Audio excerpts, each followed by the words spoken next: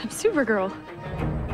You're who now? So the CW's Supergirl has just started its final season, and I got a lot of things to say. Now, okay, Supergirl is a bad show. I'm aware that I'm not really teaching anything to anyone here, but I do want to talk about why this show doesn't work, at least for me. Because I know a lot of people are just frustrated at how mediocre it is, and I agree, don't get me wrong, but for me it's more disappointing than anything else. That's right, I'm not mad, I'm just disappointed. And the reason why I'm disappointed is because Supergirl is one of the shows with the biggest amount of wasted potential I have ever seen. And it actively ruins one of my favorite comic book characters, and everybody thinks she's really lame now, which sucks. I absolutely love Supergirl in the comics, for reasons that I'll explain a little later, and that is why this show breaks my heart a little. Because the CW ruins everything. The show has been on for 6 seasons now. It initially started its run in 2015 on CBS, but then CBS cancelled the show because people weren't watching it. So the CW was like, oh, you have a show with terrible ratings? Well, give it to us, that's kind of our specialty. So season 2 aired on the CW, and it's been like that ever since. Supergirl is part of the Arrowverse, or the television universe of DC Comics that was started with the show Arrow back in 2012. The Arrowverse used to be pretty popular, especially with the arrival of The Flash in 2014. But nowadays, I feel like people don't really care about the Arrowverse all that much. The reason why is because when it comes to superheroes on television, I think the Arrowverse was as popular as it was for the sole reason that it had no competition at the time. But now,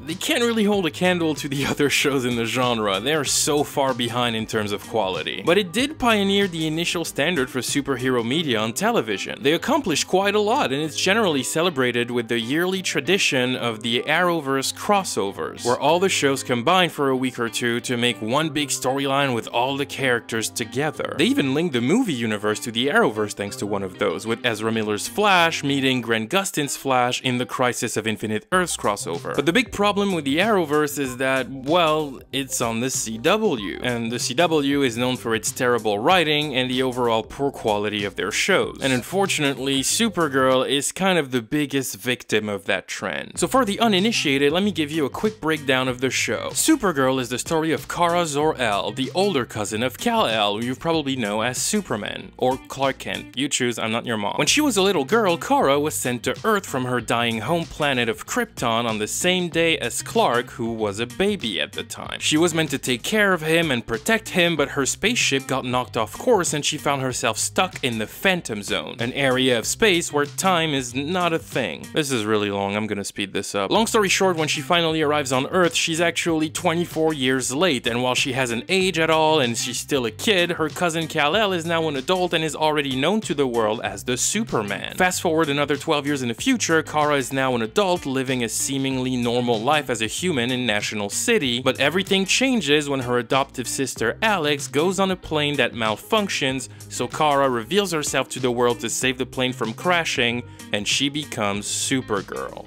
That was a lot. And it's not even that interesting. Now, how can I put this? I think the simplest way I have to sum up the show would be this. The CW Supergirl is to Supergirl what The Last Airbender is to Avatar The Last Airbender. Does that make sense? It made sense in my head. The show is horrible. It completely shits on the mythology of the character, it has absolutely no respect for the source material, and very little understanding of the characters it's adapting on screen. I mean, it is a CW show, so no one is surprised, I guess, but it still bothers me personally. And it's not to say that there isn't anything to like about Supergirl, there are some positive things in there. I really like Melissa Benoist as Supergirl, and, well, no, that's it, that's the only thing. I think I'll just start by saying that the one thing that doesn't work with this show for me is the simple fact that this Supergirl is not Supergirl. She's a female Superman.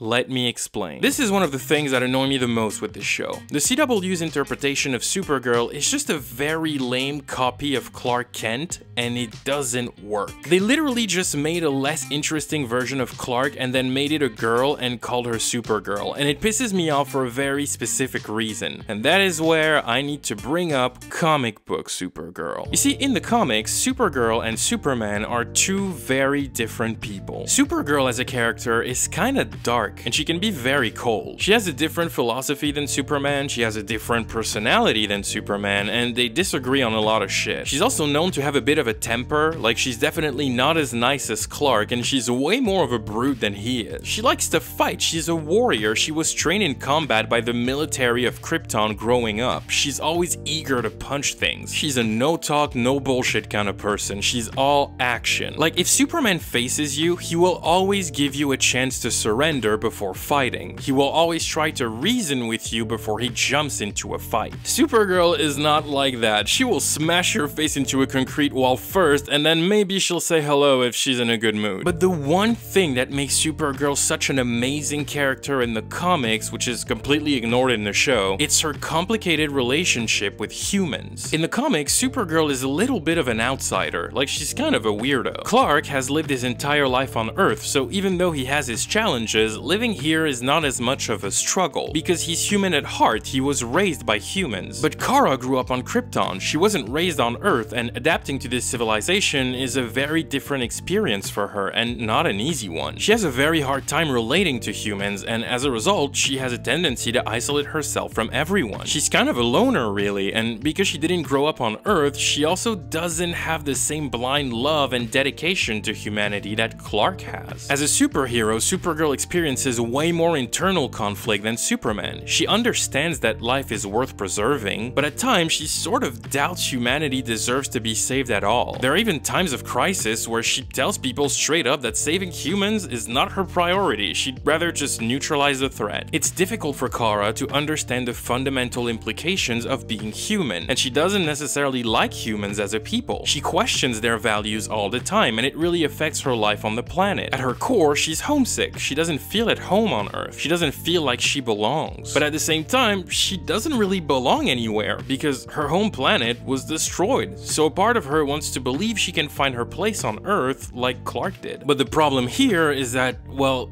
Kara doesn't have the same notion of time as Clark does. When she arrives on Earth, over 2 decades have gone by, but because she was stuck in the Phantom Zone, to her it's only been 3 days. And now she's being told that her home planet was destroyed. Everyone she's ever known, everything she's ever known is now gone. It doesn't exist anymore. So Kara is consumed by grief, and her mental health is very unstable because of it. So it's very hard for her to even attempt to find comfort on Earth. But also, like I said, Supergirl doesn't believe in mankind. She doesn't see the beauty in it that Clark sees in every little thing. There are some moments where she struggles so much to live amongst humans that she just leaves to find people she can relate to more. She spends time on Themyscira with Wonder Woman and the Amazons, and she also quits on Earth altogether at some point and just leaves to hang out in space. Kara has a lot of rage and pain inside of her that she constantly feels the need to repress and push down, so much so that when she fights Lobo and unleashes her rage after being taunted for too long, the power of her anger is so overwhelming that it attracts a Red Lantern ring and she becomes a Red Lantern, driven mad by the power of rage and vengeance due to her feelings of isolation and grief. I mean, hell, it takes her a while before she even creates a secret identity for herself. It's only a couple of years after arriving on Earth and many intergalactic battles in between that she decides to settle down and try to adapt to the planet. And all of that conflict within her is what makes her one of my favorite comic book characters. Supergirl is not just a female Superman, she's her own character with a very different psyche. She's so much more complex than she appears to be, and she's definitely more layered as a character than whatever it is the CW did with her. Even the cartoons and the video games have a much deeper understanding of the character than the show. The CW Supergirl has none of the edge, none of the conflict, none of the complexity that makes Supergirl so unique. Instead of all of that, the CW turns Supergirl into this generic goody two-shoes with very little personality. Like, this version of Kara is essentially any quirky white girl from any cliche American romantic comedy, but also she can fly and she has a cape, I guess.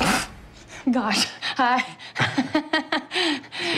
Yeah. She's just a really boring character. She has no charisma. She's by far the most boring part of her own show. And I think it's too bad that they didn't actually try to adapt the character from the comics, because like I said, Melissa Benoist, who plays Supergirl, is actually really fucking good in the role. Like, she's a good actress, but the writers never really gave her a chance to show it here. Low-key, I wish HBO Max would just give her another Supergirl show with better writing. She has her moments in the crossover episodes, I guess, but even there she's limited by her quirky CW personality, and most of her dialogue in this show is composed of the laziest one-liners you've ever heard.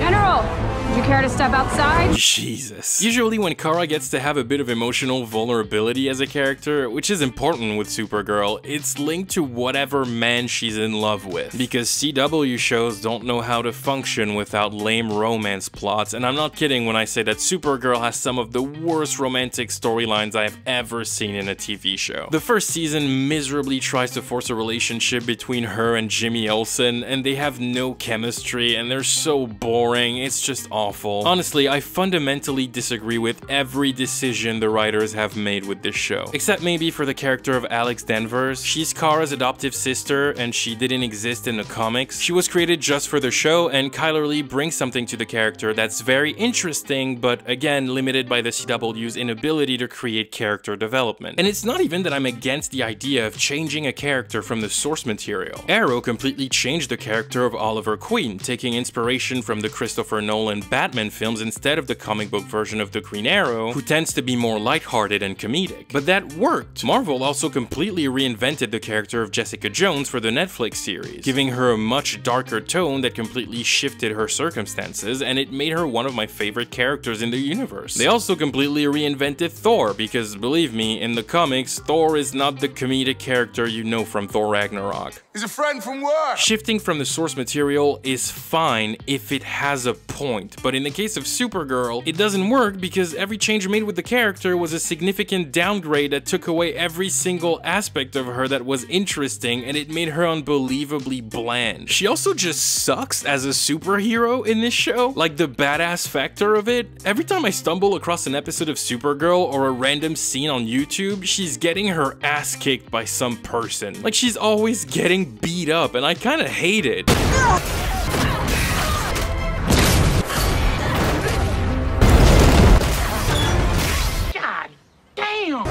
She's fucking Kara Zor-El, the Supergirl, the last daughter of Krypton. Kara is a god-level being, a fucking beast of a warrior who should be almost unstoppable. But in the show, there doesn't seem to be a single episode where she's not getting absolutely bodied by some random creature and even by humans. She's a terrible superhero, and it's made even worse by the fact that Supergirl has the worst action sequences of any superhero show probably ever. Like the fight scenes in this show are so unexciting that they have now become memes online. It's that bad.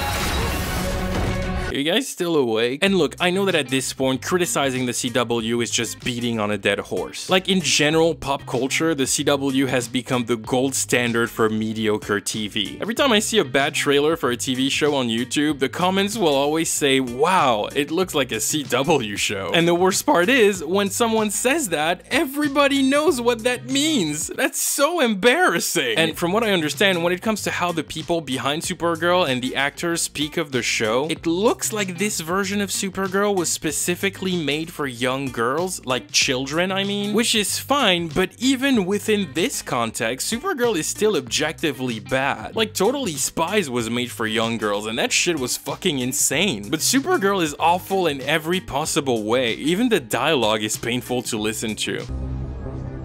You have a problem. 99, but you ain't one. Oh my god. But what I think bothers me the most about it is that this show is not really interested in being good. I know it sounds weird said like that, but hear me out. Supergirl is a show that has for ultimate priority to consistently shove socio-political messages down your throat. But to a degree that is just weird. And it's not even that I disagree with the idea of a show having a message. Hell, I agree with most of the messages Supergirl tries to convey. Believe it or not, as a black man who lives in North America, I too believe that racism is bad. But the show is just so excessive with it that it still makes me roll my eyes every time. It doesn't even try to be subtle or smart or to integrate those messages with the story in a way that makes sense. And it's just so in your face that it's kinda hard to just enjoy what you're watching because it all comes across as very condescending.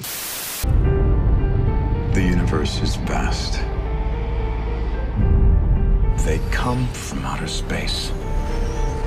They take our jobs. What the fuck? And I know I'm not alone in this, because an overwhelming majority of reaction channels on YouTube that made Supergirl reaction videos have stopped, and they all pretty much explained that the show had become so heavy with the politics that regardless of if they agree with those messages or not, it just wasn't a fun show to watch anymore. And it's not difficult to see why, because the hashtag woke element of Supergirl is never done in a way that feels clever or educational. It often just comes across as the show talking down to the audience, like it's treating people like brainless idiots. Like the writers don't really know how to make a point, so their way of doing it is just to have characters repeat something 100 million times throughout an episode. And that's their definition of social commentary. Nothing says covert operation like a flying woman in a red skirt. Supergirl? We can't name her that. Shouldn't she be called Superwoman? Can you believe it? A female hero. Nice for my daughter to have someone like that to look up to. You want to help? Go back to getting someone's coffee. On my planet, females bow before males. This is not your planet. She's not strong enough. Why? Because she's just a girl? It's exactly what we were counting on. Do you get it? Did you guys get the message? It's literally the opposite of clever writing. It's so poorly done, it's impossible not to roll your eyes at it. And it's not impossible to do it right. The Boys is a superhero show that is full of political messages, but the writers also understand that it's a TV show and that the story and the characters should probably come first. The second season especially has a very heavy theme of female empowerment, and ironically enough, it executes its idea perfectly well, using the message as a way to further character development. And not only is the message clear and appreciated and enjoyable, but the show also manages to get it across while making fun of the way media like Supergirl handle those messages in a way that is very manipulative and devoid of any intelligence or respect for the audience. But how are you gonna get through all of them? Don't worry. Girls get it done. And cut a rehearsal, no one move, no one move. Jessica Jones is the same. The first season of Jessica Jones is quite literally a message about trauma, sexual assault, and how women are affected by it in society. When you meet Jessica, she's still dealing with trauma from terrifying experiences she never quite recovered from mentally. And the show does a fantastic job at balancing that theme within a world of superpowered beings. But it works because these shows put the story first and integrate the message seamlessly. Supergirl puts the message first and tries to force a story in it, and it doesn't work. It's so condescending and tacky, like it reminds me of how 13 Reasons Why tried to portray their messages about mental health. It really thinks it's clever, but no one else seems to think that. And it's all made very awkward by the fact that Supergirl is also quite hypocritical when it comes to its values. Like it preaches a lot of things and condemns a lot of behaviors that the show itself exhibits on the regular. It's kind of weird. I had a one-night stand. Kara, it's horrible. I'm terrible. It's like, it's such a guy thing to do. I am a horrible, terrible guy. I'm sorry, I have difficulty making conversation with men under 6 feet tall. Oh, so let me get this straight. The super woke show that claims to be against sexism is also full of sexist values where women just freely body shame men and slut shame themselves?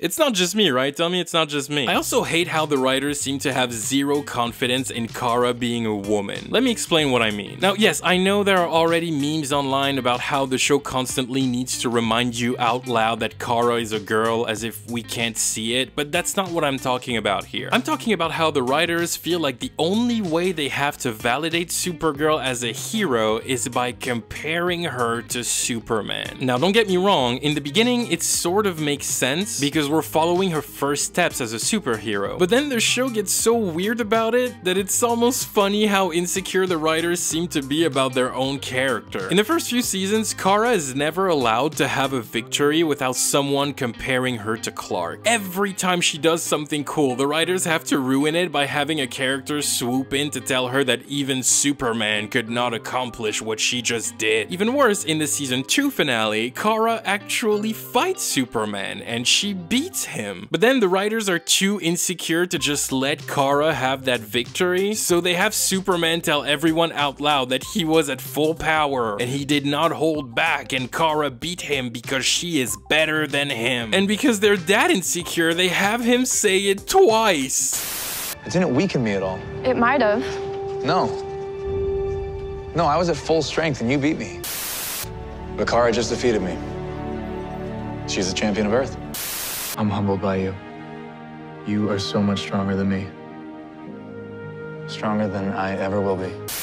The world doesn't need Superman if it has Supergirl. Okay, we get it! Jesus! The show is so insecure about Kara, and it pisses me off because we all know Supergirl is awesome. Why do you need to do this? I'm sorry, but I find it incredibly weird that a show that prides itself on being feminist and empowering is so obsessed with comparing its female hero to her male counterpart to give her value. Because what you're saying is that the only worth Kara gets to have as a woman is defined by the competence of her male peers, and that's so dumb. And I find it even weirder that the writers have no idea how to elevate Kara as a character without putting down Superman. It goes against everything their dynamic is in the comics, and I hate it. Clark and Kara in the comics are never like in a competition. They're never pit against each other to represent men and women and duke it out to try and show which one of them is better. That's so stupid and lazy. Kara is her own fucking person. She has her own sense of worth and her own identity. Stop doing this to her. This character deserves so much better. Melissa Benoist in this role deserved so much better. I love the Supergirl character so much. It genuinely pains me that the writing on the show is so shamelessly bad. Like, it's almost insulting to the audience's intelligence, and I can give you the perfect example of what I mean. I think it's time for me to tell you about the episode that made me quit on Supergirl. And that episode is called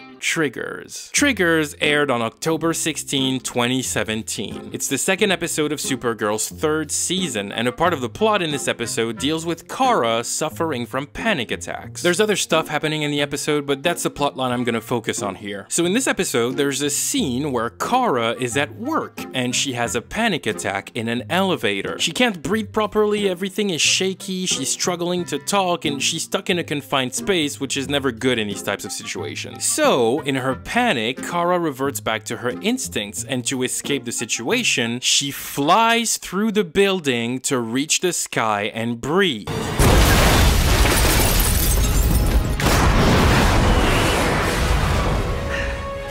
Supergirl?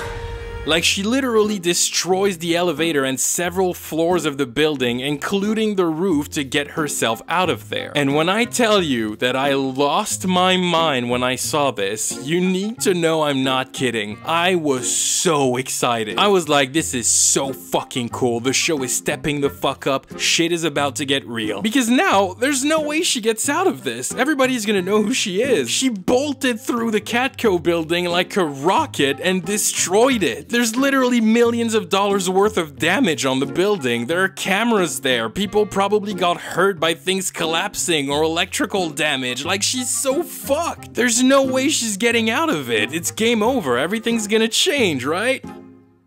Right? Well, no, I was wrong. I mean, shame on me for thinking the writers could have the decency of treating us with a little respect. The fact that Kara flew through a building, which also happens to be her workplace, is never mentioned again. In fact, later that episode, Kara goes back to work and everything is fine. Nothing is destroyed, no one noticed. It's magically as if nothing happened. It's business as usual at Catco. And that is the very moment I stopped watching the show. The writers literally just had a cool idea for that one moment where Kara flies out of the elevator, but they're so incompetent and lazy, and they care so little about the audience or the story they're writing that they just decided they wouldn't deal with the consequences of that gigantic action. So everything is just reset like a fucking video game, and the show never acknowledges what happened. Either that or they just forgot, and honestly I don't know which one is worse. Do you believe me now when I say this show is insulting to the audience's intelligence? Because this isn't just bad writing, this is a whole new level of not giving a fuck. And I think this scene alone perfectly encapsulates why the CW has become the ultimate standard for mediocrity in pop culture.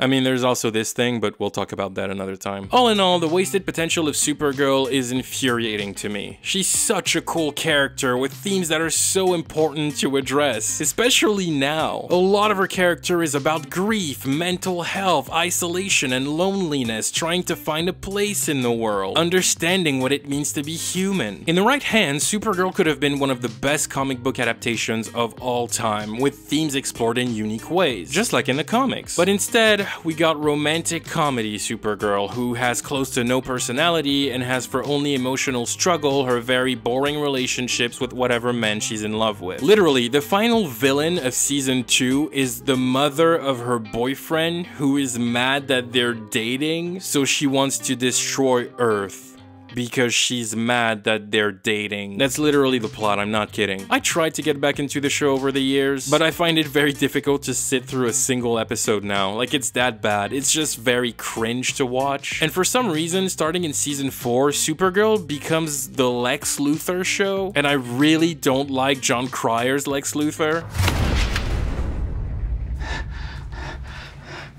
I'd say I'm more than all right. He's like this very uninteresting and whiny cartoon villain instead of the menacing mastermind from the comics. And then I watched the trailer for season 6 and he's still there. God damn it. I was also excited to hear that Brainiac 5 was going to be brought into the show because he's a very strange and out there character in the comics. But then I remember this is the CW Supergirl we're talking about, and this is the Brainiac 5 we ended up getting.